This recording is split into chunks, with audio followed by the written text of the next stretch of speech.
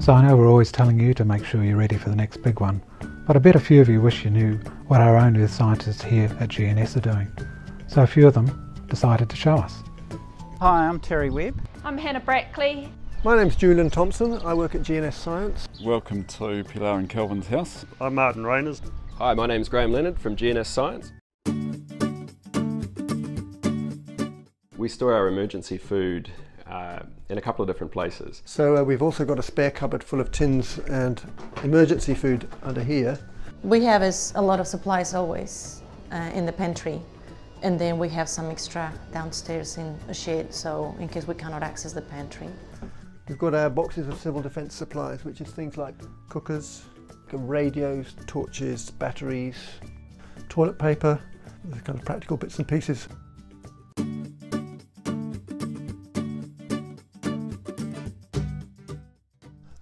We've got torches by our beds.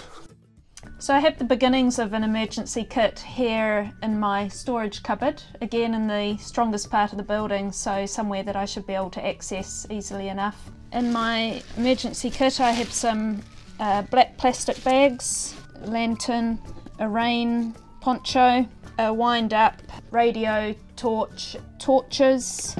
I've got a container of water. Yes, this is one of the water supplies that we have. We have one here up in the shed, and we have another one in another shed downstairs. When you're renovating a house, of course, you often have to redo the plumbing, and we put a whole new hot water system in.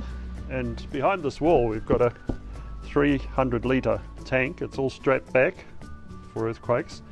But one thing which was very easy to do when we were plumbing it in was actually put a little tap which drains the bottom of that tank if we lose the main supply during an earthquake.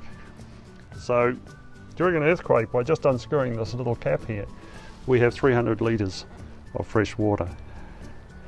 It's a very simple thing, costs very little to do, but if you're going to be renovating a system anyway, very worthwhile. So I've fitted this tank, which has got 1,000 litre capacity, and it's on a little wooden stand, so we can put a bucket or a container underneath to collect the water. And the water's coming off the roof, and I can divert it to go straight down the drain if the tank is full and I don't need to keep flushing water through the system. So when you look around the house, we don't have a lot of shelving up high. Most of our storage is relatively low, so things can't fall off in an earthquake. And when we do have something fixed to the wall, we fix it quite securely. So this TV's on a bracket that's actually got a latch on the back, so you can't get it off the wall without reaching behind and unclipping a little latch. So when we renovated the house, we kept the timber sarking from a 110-year-old house on the walls to give it extra bracing, and then we also put 13mm jib on top of everything throughout the house when we re-jibbed, which is a thicker jib which has got more of a shear rating, so that it's stronger.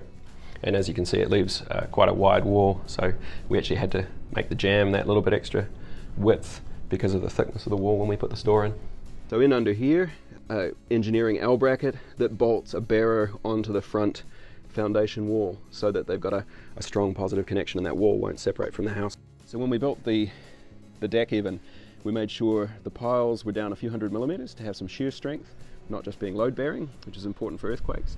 And then you can see the pile is attached to the bearers with a pair of wire dogs on each corner to give it again shear strength in an earthquake, so that the deck in this case, but the same is true for a house, can't shear away from the piles.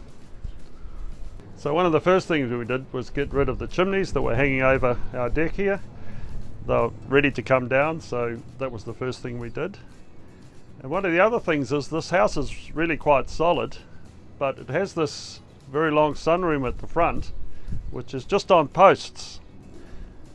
And when we came, all the ornamentation you see there on the posts had actually fallen down, and we put it all back because that actually gives a lot more strength to the sunroom, which moves independently of the house in an earthquake.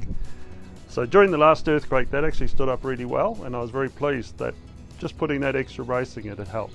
Yeah, here's a brace just on the deck. All the new decks we've put on have bracing, which is a very useful thing to have. Our building was built in the mid-1960s. It's been rated by Wellington City Council as 69% of the current new building standard. so well above their requirements in terms of earthquake strength.